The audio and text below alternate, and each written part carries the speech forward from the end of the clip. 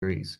And in fact, decarbonization gives us very little in the way of climate relief over the next 25 years. And where in contrast, reducing SLCPs is not the main thing to do for long-term climate change, but really does give us relief over the next 25 years.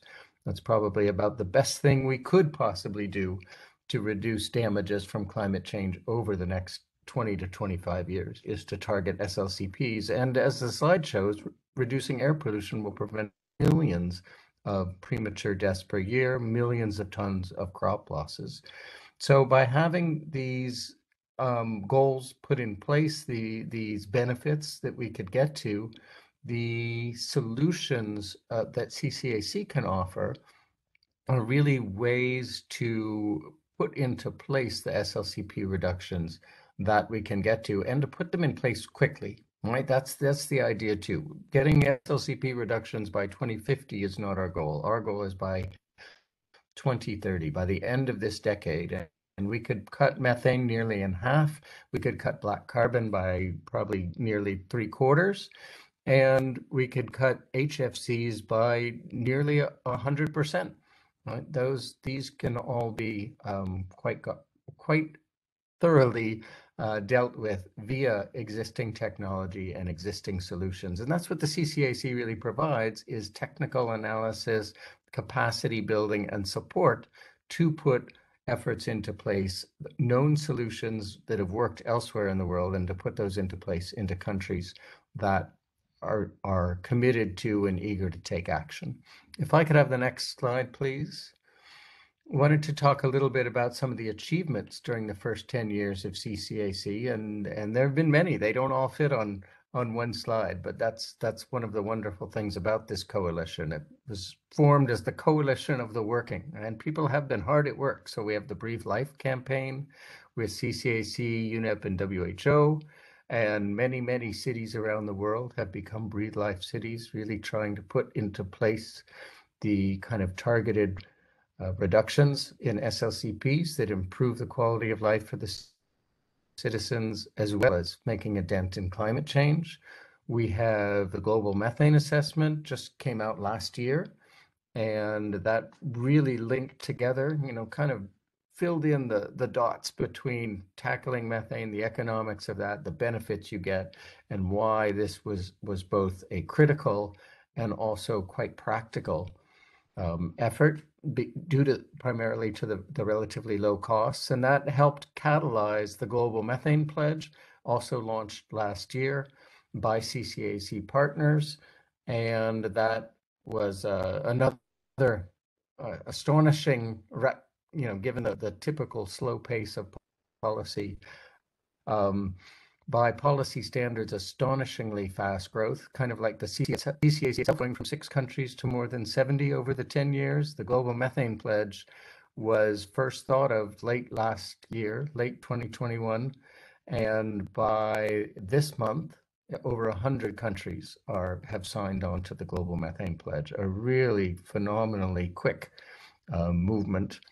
And the CCAC has campaigned globally to reduce HFCs, right? And the coalition was really a key implementer in getting Kigali put into place. And as we know, the Kigali Amendment to the Montreal Protocol has gone into force. So we've seen a progression from the early days where CCAC was leading on some of the science and technical analysis to the current period where, with developments such as the Kigali Amendment and the Global Methane Pledge, we've really moved into the space where countries around the world are committed to these reductions. They've announced and signed on to agreements to reduce them, and now CCAC can really help them figure out the best ways to meet these commitments, rather than trying to get them to make the commitments in the first place.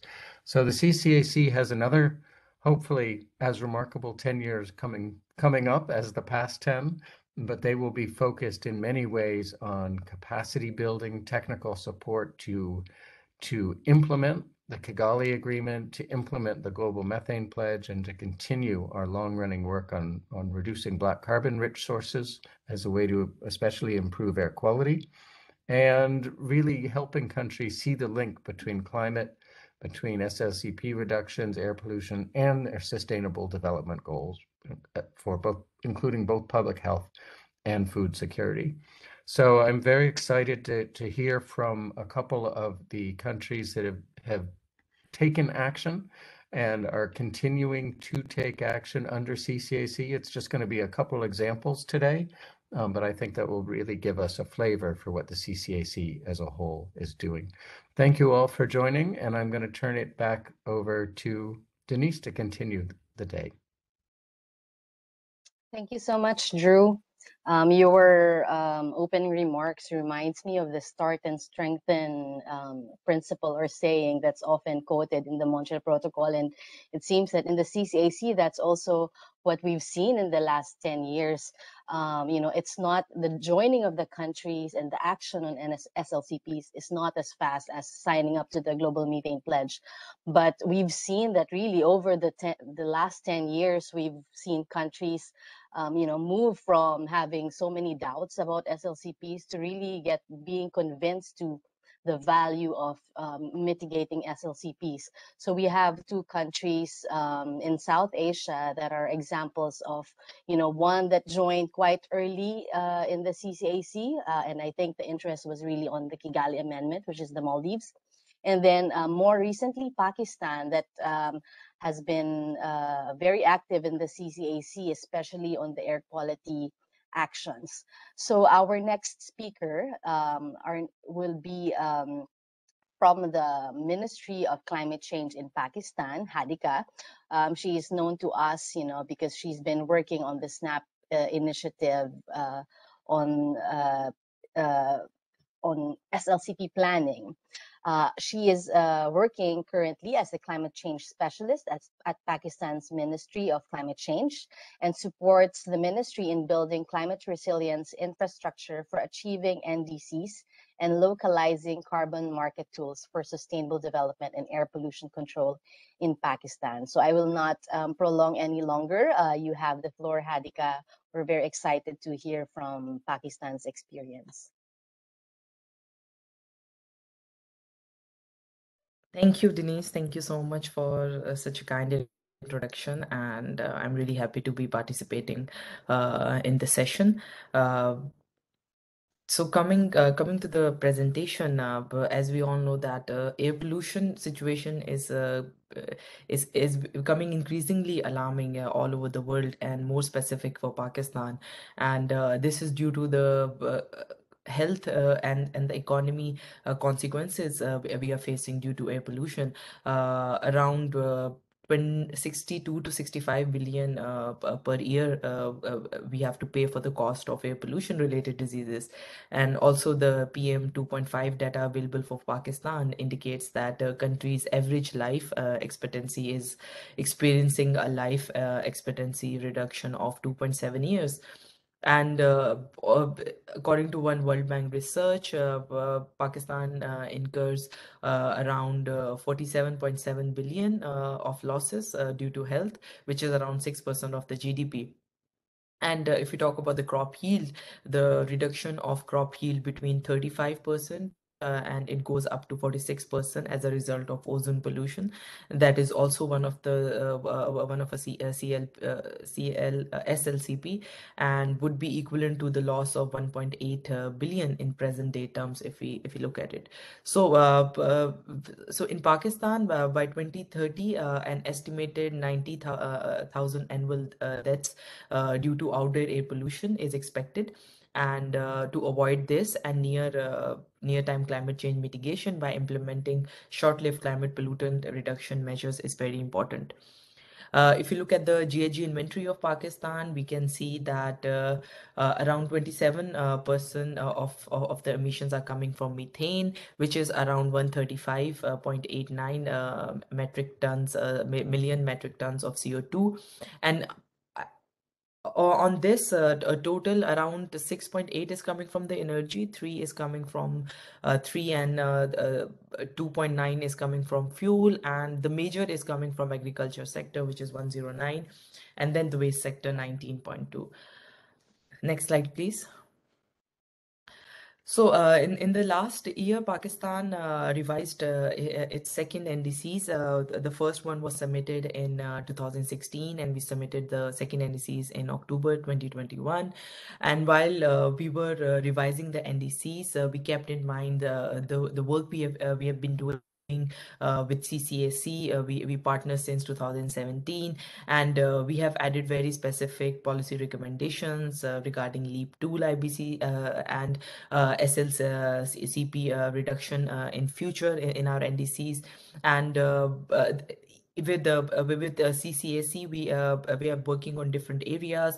One is on reducing black carbon emission in the bricklin sector, then reducing methane emission from the rice crop, and also integrating SLCP into Pakistan air quality and climate change plans, which we are working currently on. Next slide, please. So together with a specific on the project, together with CCSC and EC mode, the government is educating bricklin makers about cost-effective alternatives to traditional clean technology that will simultaneously reduce emissions and produce health and agriculture benefits. In total, around 11,000 out of 20,000 traditional bricklane have been converted to environmentally smart technology, and it is basically resulting in 60% of reduction in black carbon emissions, almost around 40% reduction in particulate matter emissions, and 15% reduction in CO2 emissions. Next slide, please. So CCSA is supporting Pakistan through agriculture-focused intervention, where Pakistan is working with CCAC partners and local experts to improve the sustainability of Pakistan rice sector by reducing the methane emissions. And these activities will include country-specific scoping studies of SLCP, also support in developing different concept notes like NAMAs, and also associated financial strategies and preparing project proposal for low emission rice production. The project, this specific project tries to ensure that private sector engagement for driving technology adoption and upscaling is very important for the sustainability in future and reduction of methane. And these activities are designed usually to mitigate methane emission from rice production that amount to almost 8% CO2 per year for Pakistan, and emissions from rice burning that contributes to the smog time period in Pakistan, and also delivering co-benefits where alternative wetting and drying results in around 38% reduction in water use. Next slide, please. So building on the phase one of SLCP work in Pakistan, we are doing and consultation held with LEAP IBC assessment. We also planned a second phase, which aims to build the capacity of provincial governments in Pakistan to make action in SLCP through the development of action plans to reduce SLCPs and air pollutants. The project got approved, and we are in process of going towards implementation, and the project is basically strengthening the capacity of national partners through training of the LEAP IBC tool for analysis, and also which is very useful for us is they are evaluating mitigation action which are most effective and simultaneously improving air quality and mitigating climate change as well.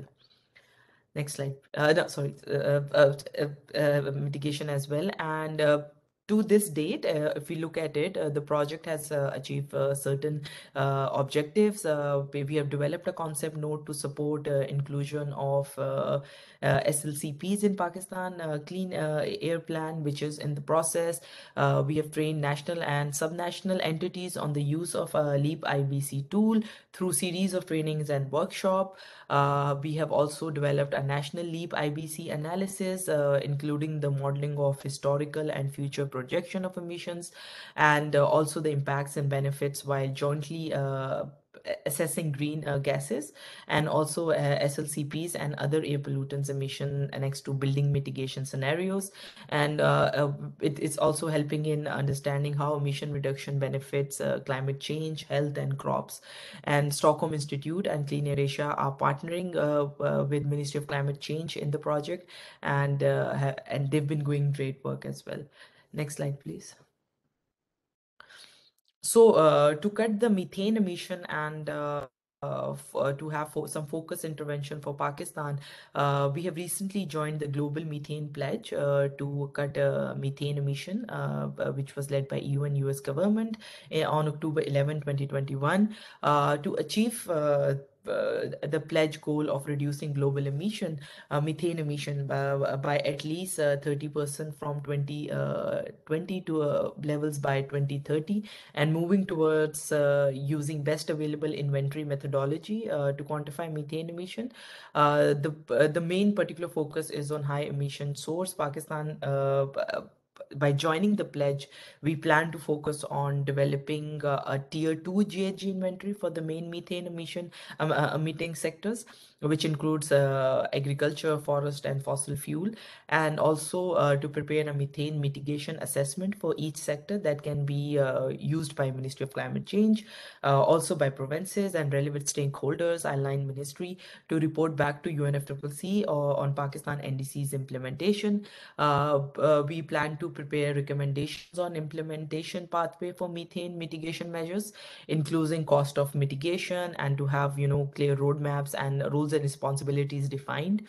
To have some kind of bankable projects for methane reduction building on the methane emission assessment can be identified. And also it's very important that we deliver our MRV framework for methane mitigation to keep the transparency and the monitoring and reporting element in mind. Next slide, please. So MSCC have restarted the work on Pakistan Clean Air Program after realizing that provinces lack the capacity and support to carry things forward. And CCAC support has been very vital in this, and where not only national plans are strengthened in a way, but also implementation capacity of provinces has been enhanced. We can see in the workshops we have conducted for LEAP IBC tool, there has been a lot of interest from the provincial stakeholders, the technical people, and they have been coming to MOCC with some comments like they are learning new things, and the capacity has been enhanced. And also environmental sustainability is at the heart of every initiative taken by Pakistan with the current government, and Pakistan has clear goals of climate change and air pollution. And we do realize that this is more of a collective effort we have to take with all the provinces.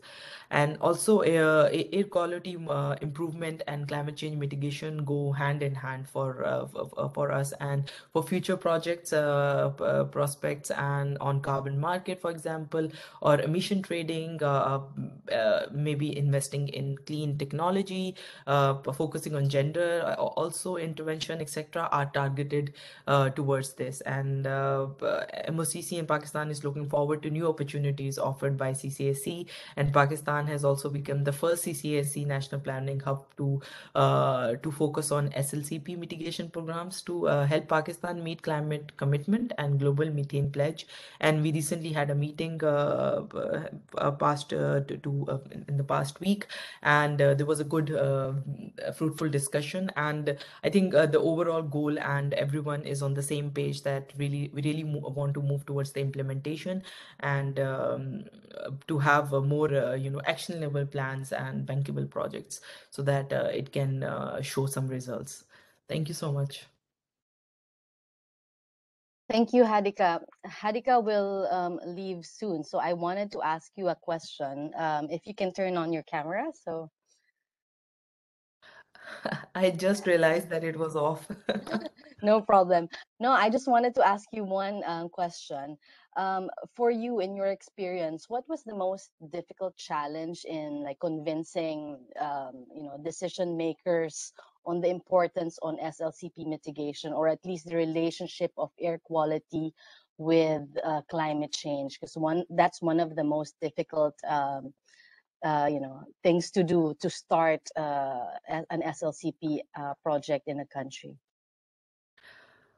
So basically, as I say, that it's more difficult for us to explain climate change and convince people on climate change than on air pollution, because if you have seen some pictures of the smog period in Pakistan, it's quite real. People can see, and people do face a lot of issues, which when it comes to health, when it comes to, even there's a lot of accidents during that time as well. So people living in Punjab, in the area where there's a severe problem of smog, they do realize that this is an issue. So we use climate air pollution as a shield, actually, when we are selling mitigation related measures for Pakistan. Specifically, if I talk about carbon markets, I remember that when we used to talk initially back after like 4 years ago or something. So the main policymakers also used to say that, this is not our problem. We are not the country who emits a lot of emissions. We need to focus on adaptation. So using air pollution as a co-benefit really helped us as policymakers to convince other stakeholders as well to actually work towards the mitigation of climate change. So it's an other way around. And the other problem was the alignment with the provinces, because due to 18 amendment, the implementation lies with the provinces. So at the federal level, we can make the policies, we can do the international negotiations, and deals with their climate finance. But when it comes to implementation of it, you need to rely on the provinces, and everyone is they have the autonomy to make the decisions. So with this Sleep IBC tool, very specifically, we have seen that a good representation from the provinces. Where people have been sharing some data from each provinces as they're representing, and a very good analysis has been developed. I'm pretty sure Johan will touch upon that as well. So this was an issue which we tried to resolve, that we want to keep, even in the methane work, we are planning to take it forward with CCAC. We have very specifically identified 2-3 areas. One is to develop a better GHG inventories, moving from tier 1 to tier 2, but also to enhance the alignment and give more ownership to the provinces, and to bridge the gap so that the implementation can be better, and we can identify projects, because this new after this 2021, the whole focus is on to have more action than developing more policy documents. That's the main aim we are looking at.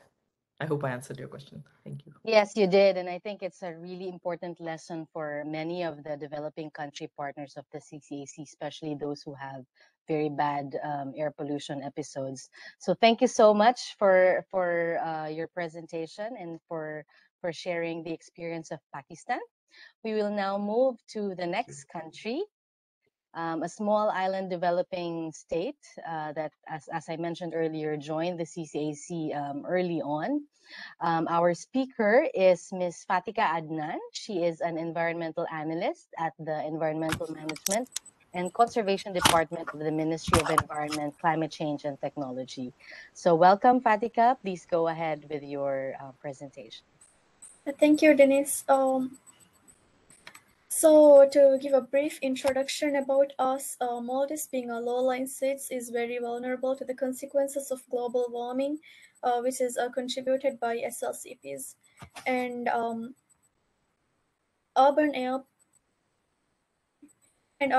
pollution is a growing concern in the Greater Malé region. The capital Malé, having an area of 1.95 square kilometers, is extremely congested with a population density of 78,925 people per square kilometer in 2014, according to the 2014 census. And this is a major source for SLCPs. And currently, there is limited capacity, policies, information on, and mechanisms in place specifically for air quality management and the management of short-lived climate pollutants. Next slide, please. So when we look into the Maldives and the CCAC, Maldives joined the CCAC coalition in the year 2012 to complement its pursuit of a low emission climate development plan. under the Supporting National Action and Planning SNAP initiative of the CCAC. The National Action Plan on Air Pollutants of Maldives was formulated in the year 2019. And technical support was extended towards the formulation and publishing of the cost benefit assessment for introducing 10 ppm sulfur fuel and Euro 6 emission standard in the Maldives in the year 2021. And under the CCS's HFC initiative, Maldives established a national HFC inventory in the year 2013, which will support the HFC phase down commencing in the year 2024. Next slide, please. So looking into some of the details of these works, we have done HFC inventory, which was done under the initiative of CCS in 2013. It provided us with an insight on sector by sector use patterns, and it also provided us with a better understanding of the use and potential growth of HFCs. And this inventory also provides a starting point for support towards the HFC phase down commencing in 2024, as I've mentioned before. Next slide, please. And now looking into the findings of the feasibility study conducted on district cooling in 2013, this study presents the estimation of HFC consumption growth, its potential direct emission based on the historical consumption patterns, and the potential of using low GWP energy efficient substitutes in the Maldives. And the conclusion of this study showed that very substantial reductions of emitted greenhouse gases can be achieved by introducing district cooling in the development areas of Male, which is a neighboring city being developed currently next to our capital city Male, and it's connected to Male by a bridge. However, sadly, this study was found unfeasible in the capital city Male. Next slide, please. Looking into the national planning of Maldives through the coalitions supporting our National Action and Planning Initiative, Maldives' first National Action Plan on Air Pollutants, or NEP, was formulated in the year 2019, as I've mentioned before. And NEP outlines 28 mitigation measures across major three priority source sectors. And these sectors include waste, electricity generation, and transport. The national total emission of SLCPs, air pollutants, and greenhouse gases were quantified and projected from 2010 to 2030, and their mitigation potentials were reduced. And in addition to this, NEP also assessed the core benefits of actions proposed and prioritized the most relevant measures at national scale. And NEP also identified ways to promote and implement the mitigation measures. Furthermore, NEP also incorporated SLCPs into existing plans and activities where they were not considered before. Next slide, please.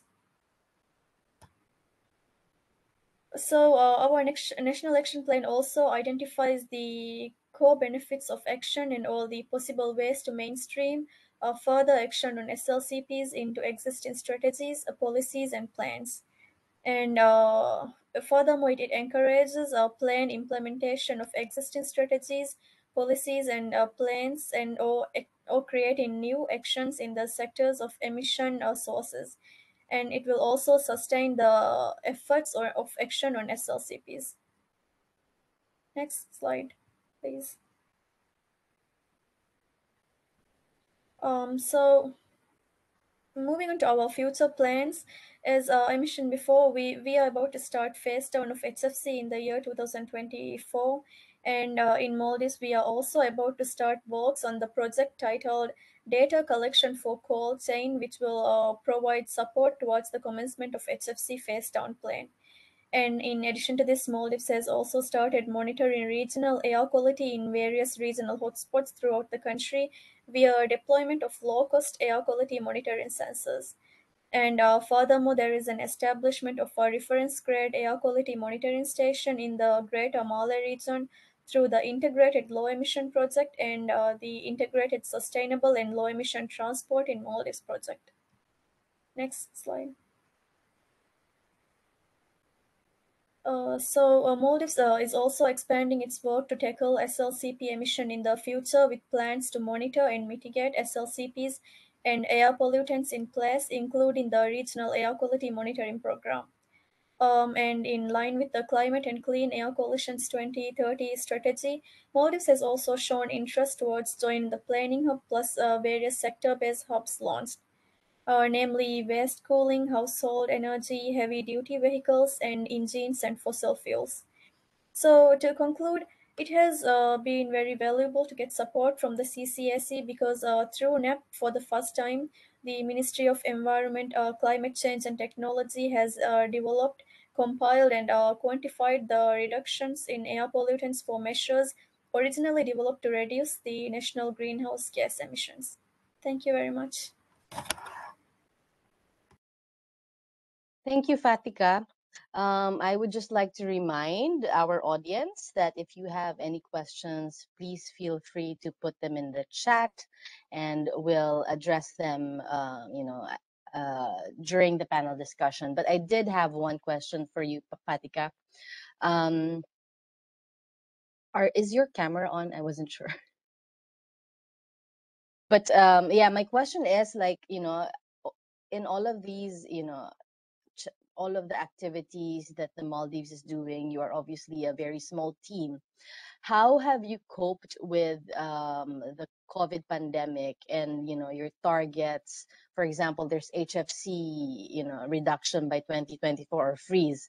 So how are you as a small island developing state coping with these COVID challenges?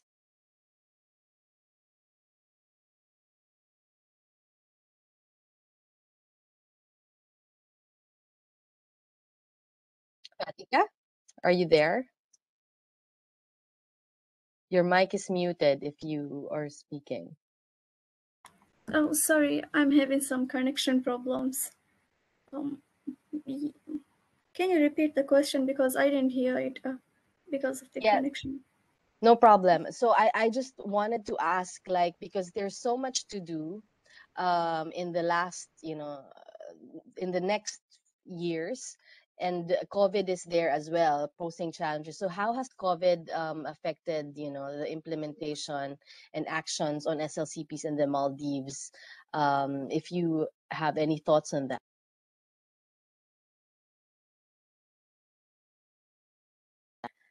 Yes, I think Fatika has disconnected. So later on, if she comes back, we can come back to my question. So in the meantime, I think it's good to proceed to the next part of our webinar, which is a very interesting panel discussion. So I'll first introduce all of our panelists. They are from NGOs that have been very active in the CCAC in terms of working with our countries to address SLCPs. So our first panelist is known to many, Johan. I will not attempt again your family name. He is a research leader at the Stockholm Environment Institute. Prior to this role, he was the center director for the SCI Center in York from 1997 to 2012, policy director from 2013 to 2019, and joined SCI in 1989. So that would tell us how much experience he has. He's a member of the scientific advisory panel of the CCAC. And as you know, SCI has been involved in many of the initiatives, especially SNAP.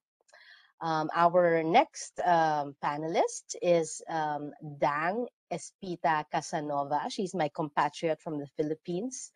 She is a program manager of Clean Air Asia and has been with the organization since 2014. She oversees program development and strategic planning for Clean Air Asia's impact initiatives on transport, energy, and urban air quality management. And our last panelist is Dr. Prema Kumara, who is a principal researcher and director of the IGES Center collaborating with UNEP on environmental technologies and provides technical support for developing countries in improving waste and resource management. He has 30 years of experience, though you look very young, like Johan. So, so the way we're gonna do it is we have 30 minutes for this panel discussion, and we'd like to really provide an opportunity for our panelists to to speak and cover all of the three main questions that we have. So we'll first devote our question to Johan. And Johan, as mentioned, you have around 3 minutes to answer this, and then the other panelists can also provide anything additional, or if they want to react on what you said, that's also welcome. Okay, so Johan, our question for you is, what is the role of NGO partners in SLCP mitigation, and how the collaboration with the CCAC has produced better results for countries? And I think, yeah, you can talk forever, but 3 minutes, please. Thank you very much. And so the first thing I'd like to say that, it's been 10 years now that the CCAC has been active. And in those 10 years, the CCAC has helped to facilitate that 17 nationally determined contributions now include SLCPs in them, and air pollutants, and has led to the development of 10 national SLCP plans. And the initiative, the SNAP initiative, has supported about 30 countries in total in Asia, Africa, and Latin America. Now, it's also significant that countries that have not had specific support from CCAC have also included air pollutants, air pollution in their NDCs, something the CCAC has been promoting over these 10 years. And this is because of the recognition that integrating air pollution into climate plans leads to local benefits. So it's a good thing for countries to do, and is strongly linked to the SLCP and climate mitigation, and can increase climate ambition. So this is related to the building of a community of practice on this issue that goes wider than the CCAC. The CCAC messaging has also permeated to major players that are helping to write NDCs. So I think that one of the most significant impacts that the CCAC has had with NGO support is the building of a community of practitioners in countries focusing on reducing SLCPs from a situation where SLCPs were not included in any policy development. In 2012, we had the UNEP WMO assessment, which Drew alluded to, and it was scientific studies, but it showed the enormous potential, but there was no community of practice. So the CCAC, with lead partners made up of NGOs and national representatives, have led the development of the SNAP initiative, creating a space for countries and NGOs to meet and discuss SLCP mitigation. So it's a really big step forward that countries have engaged in national SLCP planning, but also importantly, there have been many opportunities for countries to meet each other, compare their situations, and discuss progress and issues they face. So don't feel they're doing it alone. And the engagement with the CCAC SNAP initiative has enabled them to exchange best practices and help countries to promote emission mitigation. And this means that those practitioners from the different countries engaged in CCAC and the SNAP initiative have been able to develop a community of people who feel they're part of something bigger, something beyond individual national efforts, and can help to get the scale of emission reductions identified in 2012. And if I'm allowed to, Denise, just say a bit more about the role of NGOs in enhancing capacity. So the progress that has been made at national scales is not possible without enhancing the capacity to make sure that people like those practitioners in the Maldives and Pakistan have the ability to develop assessments and plan and develop their planning processes themselves. So SEI has had a role with other NGO specialist institutions to train people in countries in the use of tools and developing planning processes, and showing that the different air pollution and climate action planning can be supported with technical issues, policy guidance, and institutional relationships. And part of this has been in the use of training in appropriate tools, and we heard of the use of LEAP IBC. And we've trained about 30 countries in the use of this tool, which specifically links the SLCPs, greenhouse gas and air pollutants, in the way that Hadika was saying was so important, and enhancing the integration of air quality and climate planning. So the important thing there, of course, is that countries are able to undertake their own analyses. And so, you know, we've been training people, but also tailoring it to the needs and situation in the countries. So in Pakistan, it was important to do it for the 4 provinces. And in the Maldives, it was important to develop the air quality plan that was missing in that countries, but making sure that SLCPs are incorporated. And just finally, I'd say that, you know, the CCAC has managed to maintain long-term relationships with countries. And that's how the NGOs have been most effective, not in terms of short-term projects, but a long-term effort. And we must make sure we sustain the capacity to make sure we get those emission reductions into the future as well. So I think I better stop there before I keep going on. Thanks, Johan. Dang or Kumara? Yes, thank you so much, Denise. I think I just wanted to underline and also follow through with what Johan said about communities of practice really supporting the integration work. I mean, starting from building the knowledge base in, for example, collecting air pollutant data, understanding emission sources, of course, up to the process of integrated clean air and climate action planning, and down to the implementation of measures, not only, of course, at the national level, but really cascading this at the local and community levels even.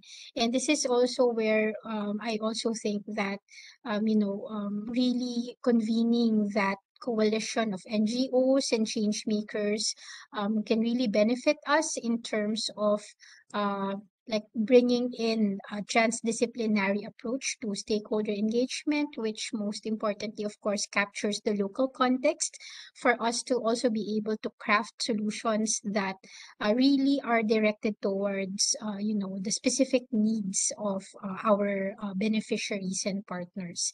And this is also where I think we can also talk about more later the role of city leaders in really steering this through policy, technological, and institutional capacity building interventions, which Johan also underlined earlier.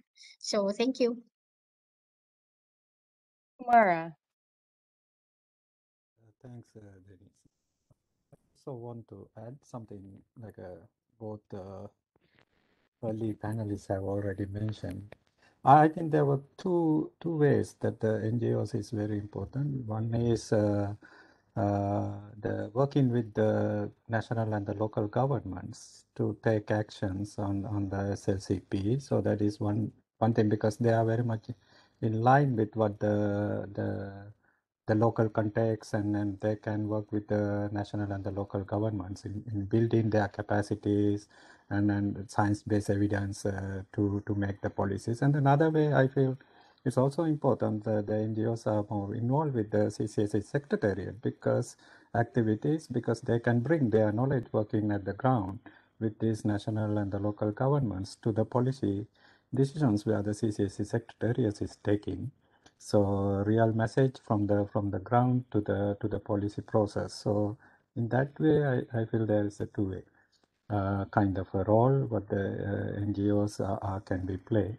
And also we found working with, because IGS working the last 10 years with the CCAC and working with the national and the local governments, especially in the waste sector. So there were two type of, again, the NGOs. One is the currently we are here, ACI or the Clean Asia or IGS, we call international NGOs.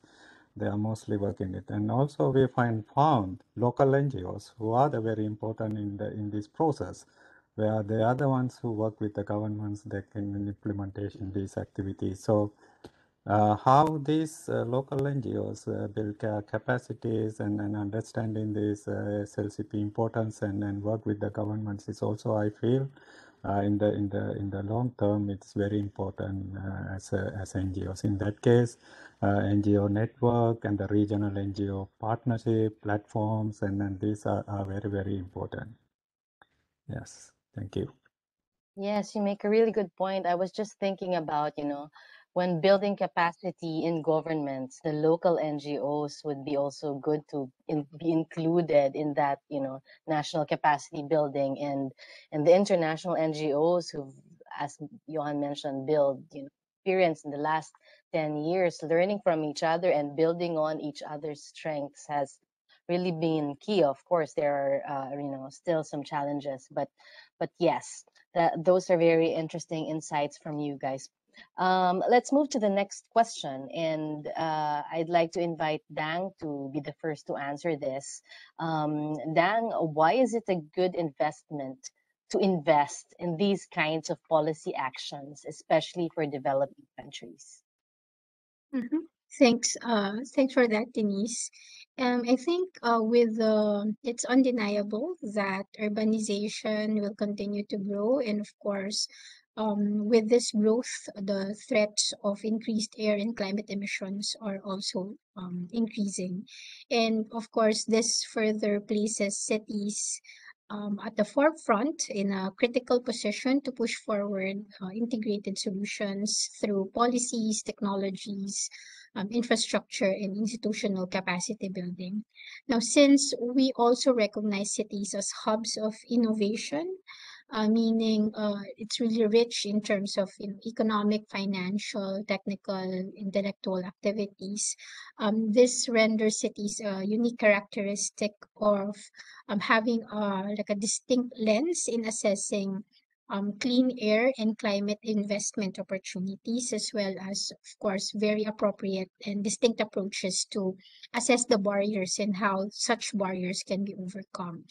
And through, I think through our work, especially in the past 3 to 5 years, we continue to see that there's a steady growth in the city's awareness and recognition of the co-benefits brought about by integrated interventions in, of course, addressing both air pollution and climate change, and as well as really underlining how this can be mainstreamed in development planning and growth as well.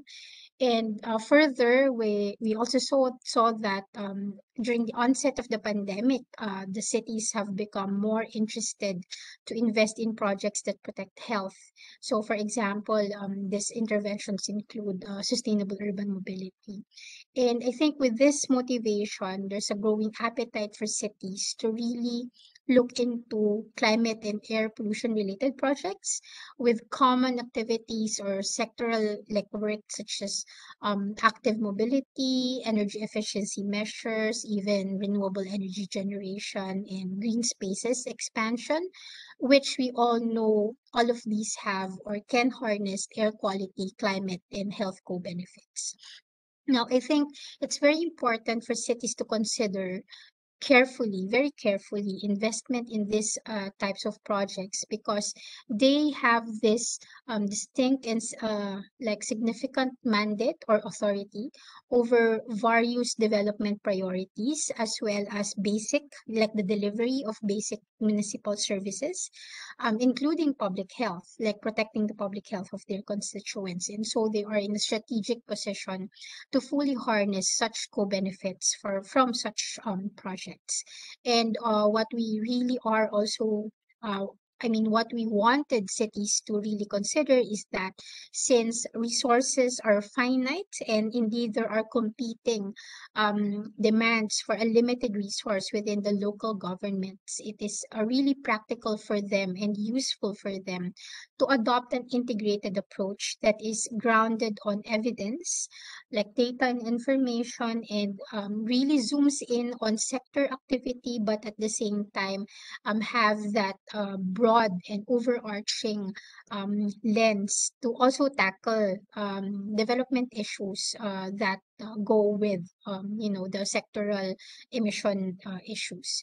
And with this, I think this circles back to the importance again of having this facilitation of collaborative actions and really working with a lot of partners and stakeholders that support and are aware of what are the benefits of such integrated actions. Thank you, Dang. That's very interesting. I don't know, maybe I'll invite Johan first or Kumara to add anything. Yeah, I think that Dang has covered most of it, but I think to emphasize then that if we really want action, we have to show the relevance of the actions that we want to promote to key development priorities of countries. And over the last 10 years, we've been able to help countries generate scientific evidence that is required to provide persuasive arguments as to why the ministries of planning and finance should put pressure on sectoral ministries to take action. And so we've been helping that process as part of the broader planning process and making sure that we engage across government and then get agreements at a high governmental level. And an important part of CCAC's offer to the world has been the concentration on achieving multiple development benefits of action. So the CCAC has been providing quantitative arguments like the impacts on health from reducing air pollution, showing the relevance to development, and then attracting the notice of these important ministries who've got the money and the power. And the regional assessments, which have been, or different assessments that have been coming from CCAC, have encouraged countries by outlining the local benefits of addressing SLCPs. And the global methane assessment has looked even more broadly now. So looking at outcomes such as the impact on asthma and of heat stress, and expanded the economic benefits of action. And so all of these things make the measures attractive for policymakers to implement. So I think that this is the key points that we have to make it seem like it's very relevant to the country's development plans. It seems very, like if I were the CCAC focal point in my country, what I'm getting from this is, you have to tailor your message depending on who you're talking with. Because, for example, Dang's experience is, what she's saying is, talking with cities and politicians who also want to see results very quickly.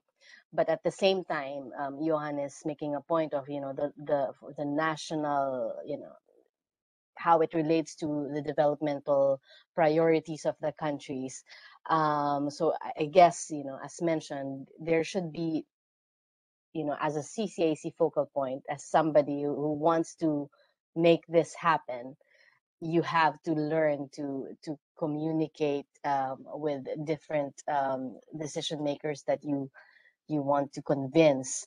What do you think about that, Kumara? And from your experience, what has been, an effective message to convince countries to invest on such actions? I think this is very, very important question actually, because early also when I hear in the Pakistan presentation what her final like a point is, so they have already developed the plans, but they need not the plans. So how to move the plans into the implementation? I think that's the way we need investment to make them reality in the plans to make them implementation. So in that sense, I agree with Dan. So that in the political wise, we also work with the waste management activities. So with the cities need implementation. So city mayors need something to do quickly because they have only 3-4 years during their official period in the office. So they want to make something and show something changes. So this need the investment. So, but at the same time, how this investment is in line with the national planning and allocating budget in the fair manner. This I agree with the need national level systems. But couple of things what we also see, like the governments also need to take some actions to create additional funding mechanisms along with these SLCP plans to implementation. So, and CCAC also need to help in creating more funding. And because in the waste sector, what we found in when looking at the global climate fund, so the allocation for the waste sector funding is very low, so very poor. So in that case, I think like a CCAC, the contribution in creating more opportunity for the funding, so the investment for the governments and the cities to implement their action plan is very important. Thank you. Thank you, Kumara. Dang has also, just for everyone's information, shared in the chat about an event tomorrow. They are hosting a workshop called Clean Air Solutions Webinar, IBAQ's program, IBAQ programs regional training on air quality financing, which would be very interesting in relation to this topic. So she also sent the registration link there. We have a final question that we would like Kumara this time to answer first. So Kumara, and this is, I think, with welcome again, Johan and Dang to add on this. In your perspective, what action do we need to take now to achieve climate and clean air goals by 2030? So I think this is very broad, but what I feel like as the early presentation also mentioned, so the scientific evidence is very clear. So the countries need to take bold commitment and the actions to reduce short-lived climate pollutant (SLCPs), including both methane and the black carbon, to achieve 1.5 targets. So now only the decarbonization measures is not enough to achieve 1.5 measures. So that is very clear. And in that case, the CCAC recent publications, so the methane reports, the global methane reports, everything. So how we can achieve, need to achieve the methane reduction. And we also find black carbon is also very important when we discuss in air pollution and activities. So based on my experience working with national planning and the waste management initiatives, and now newly waste management hub, improving waste management is also one of the critical in reducing both the methane and the black carbon, because we know that most of our developing countries, more than 50%, in some countries, 70-80% is organic waste, so go to the landfill. That is the most highest methane generated from the countries. And also they don't have much waste collection, because recently we are conducting a study in ASEAN countries, 3 ASEAN countries, to understand the waste open burning, municipal waste open burning. So we found more than 30%, 40% is waste is burning because lack of waste collection services in the cities. So it's very clear the issue is we need more actions to take these things. So in that case, we found like CCAC is very important in educating, capacity building, training, creating infrastructure, science-based evidence to the cities and the countries to understand the issue and take action. So in that case, so CCAC engagement strategy, where I am working with the waste sector. So we identified these two, methane and black carbon, is very important to reduce from the waste sector. But this needs to be more holistic, because in the cities, waste management is needs system change. So it should be more holistic, reducing organic waste and converting them to composting or the biogas, and improving landfill site, and increasing the waste collection services, and monitoring the systems and incentives. All are need to be considered as a holistic manner when they're making. I think this is very similar to other activities also, agriculture or diesel. This all are something systems need to be changed in more holistic manner. In that case, we feel like based on our experience in the last 10 years, so these activities had to be two different ways. Within the countries, we need more vertical or integrated activities from the cities, because we are talking, especially I'm talking West, it's mostly the implementation is by the cities, but the policies at the national level. So we need the vertical integration between the cities and the national policies. And at the same time, we need the horizontal integration. The cities need to work with other partners. So, and also cities can work with the other cities. Cities can learn with the other cities. So it's more horizontal partnership. So in that case, it is very important how CCAC, they're working with these systems to help the countries to improve the situation. For that, actually, I feel CCAC is already now have good systems. So we have 10 years experience already, and we created some systems and the national planning system and the hubs, how the national planning and the hubs can work together in making the country. So these are very, very important, I feel, in the next 10 years. So thank you. Thank you, Kumara. Dang. Yes, thank you. And I think Kumara was able to already wrap up that very good, or those very good points. I think I just wanted to reiterate really the importance of capacity building, and this really transcends from the local to the subnational and the national levels. I think based on, of course, the available tools and data, all the considerations that we need, not only to develop integrated air and climate action plans, but really to implement the low-hanging fruits, and even those actions that would require time and resource to take on. But really, capacity building is key. And when I say capacity building, it's really institutionalizing that capacity in terms of technical and perhaps manpower that would really bring us to closer to achieving our 2030 and 2050 targets. So that's it from me. Thanks, Dang. Johan? Well, what we heard from IGES reminded me that we need to throw all of the skills that we have within CCAC at these problems. So we've been working with IGES in Thailand, particularly with Eric Sussman and colleagues, and they've been putting their knowledge of institutional relationships in there in order to make practical suggestions for how there can be further integration of climate and air quality planning. So it's that sort of knowledge and expertise which exists needs to be thrown at this. And the other thing I was going to say was that the national plans have identified very specific measures that are priorities for countries and quantify the benefits of implementing them.